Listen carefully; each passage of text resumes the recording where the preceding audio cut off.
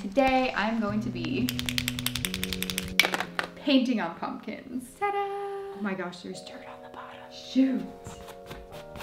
What are you doing? He doesn't ever jump up there. He must want attention. Please talk to him. Basically, ow! This feels like thorns. Before I get hurt even more, let's paint some pumpkins. Step 1 in this pumpkin customization journey, I took a trip to the pumpkin patch to choose my candidates. There were also some cute distractions. Look at these guys. Brought these back with me and Leo was super curious. He thinks they're his. He does this every year where he scratches his chin on the pumpkin stem and just smells them. According to my cat, the most important thing you have to do before decorating pumpkins is to inspect those pumpkins as carefully as possible, paying close attention to the stems. Well, Leo has no issues with the stem quality of this pumpkin, but he's probably wondering why it's so darn wobbly and scratched. What the heck? You can see he's urging me to start with the white one. Sorry, buddy. We're going with orange first. In the last video, I used acrylic paint instead of paint pens, but today I am dipping into my POSCA paint pen / other brands of paint pen collection. I never thought that poster board was comfortable, but apparently Leonardo does. Looking at his little fuzzy body breathe is really cute, but also kind of alien-like. He's just gonna be napping here while I draw a kidney bean. No, it does look like a gray kidney bean, but actually you'll find out what it's gonna be. I just went right into it, so the outline right now is really messy, but it'll come together as I go on. P.S. There's a mysterious box here from Amazon. It is an art supply. If any of you can guess what it is in the comment section, I will show your comment in the next video. This first layer of light pink, trying to fill everything in and make it opaque and not streaky, yeah, it's a little bit of a process. So I'm gonna let that dry and then move on to this tongue. So it's not a kidney bean, it's a mouth. Surprise. Probably not really a surprise. After the tongue, I moved on to the cone. I didn't like that first color, so I'm kind of mixing them and making it lighter here. Again, very, very streaky. It's going to take a few layers and some TLC. Painting day 2, new outfit, new location. It is sometimes easier to hold it in my lap to paint because the angle of the pumpkin, like all the curves, well, I mean the curve, it's just a little bit difficult to paint on it when it is just sitting there. And you can see that the color now looks a lot more opaque and less streaky and splotchy. I did this trick that I do in some of my other POSCA paint pen videos where I push down on the tip while I'm holding it to the artwork and it just gushes out, and this makes it so much easier to paint with because it just gets the job done. As you can see, it looks so much better now. Now the main base of this cone creature is complete, and I'm gonna go in and do some details, starting with the teeth, the fangs, the chompers. Then with that same white marker, I am doing a couple eyeballs, and they're different sizes. So after the white dried, I went in with blue to make a pupil in one of the eyeballs. And then I decided to move down to the cone again, and I'm going to add the texture here, aka the lines, and they're a little bit lighter so you can actually see them. And I don't know, I didn't want them to be darker. That's basically what I was trying to say. I went lighter, and I think that it was a good decision. Crisscross with the lines. Then we are up to the chocolate syrup. Again, tried to experiment with the colors a little bit, did not like the darker ones, so I'm blending that back into this lighter brown here. Some gooey, rich chocolate syrup. Also, some pink drips at the bottom to add a little bit of character and meltingness to the ice cream. Then it wasn't looking interesting enough, so I used a couple different colors to add sprinkles to the syrup.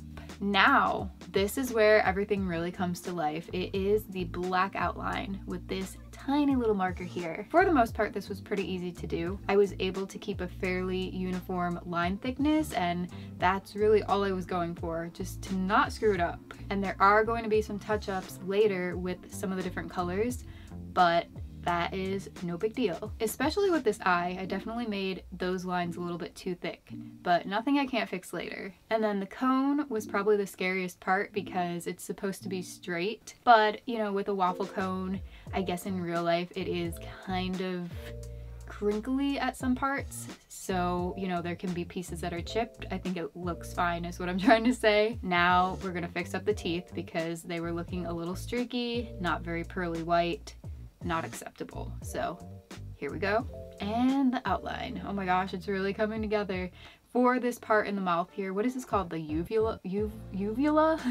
At first it was the wrong shape, so I fixed that off camera and made it curve to fit the curve of the mouth, and I think it looks so much better.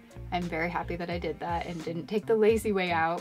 And while I was talking about that, you can see I made this green apple. It's really tiny. It's a candy poison apple. At first the white was not cooperating, but we fixed it. No worries. So here's some dripping poison. And Leo came back to join. He's like, what the heck is going on? A little tiny stem. And then the outline magically, because I didn't feel like filming that in fear of messing it up. Then all that's left to do is outline the tongue. And wait, I forgot actually. I added some black detail-y drips all over his ice cream body. Is that his body, his head? Like, I think he just is. But wait, there's more. I forgot again. I finished with this eye and put an X in it, some bloodshot marks, and that is it. Now we are gonna move on to pumpkin number 2. Ooh. After a word from Past Me. Freeze! If you didn't know, I have merch, including this one that you can't see. Spooky Stitch is the bunny. Obviously, it may be a little bit too late to get this in time for Halloween 2022, but you can wear it all year. It's very soft and cozy. I will have other designs coming up for Christmas, winter, holidays, and beyond. What was this?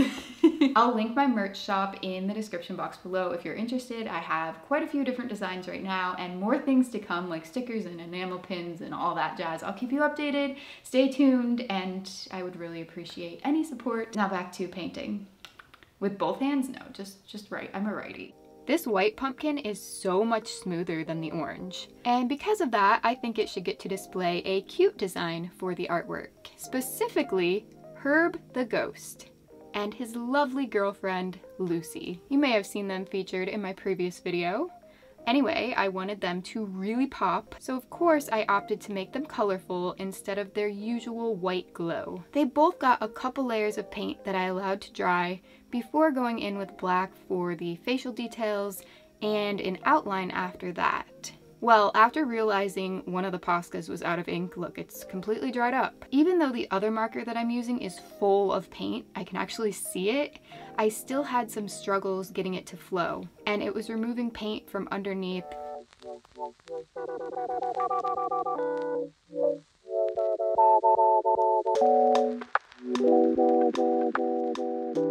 Nothing too major I couldn't work through though.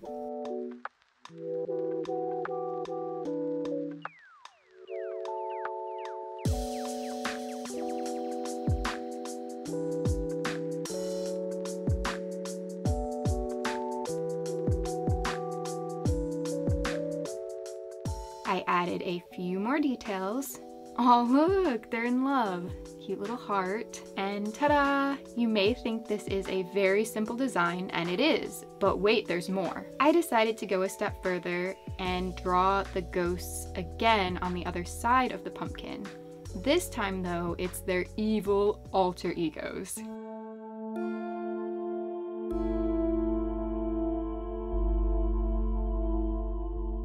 So creepy faces all around. I made them look like boos, which are characters from the Mario video game series.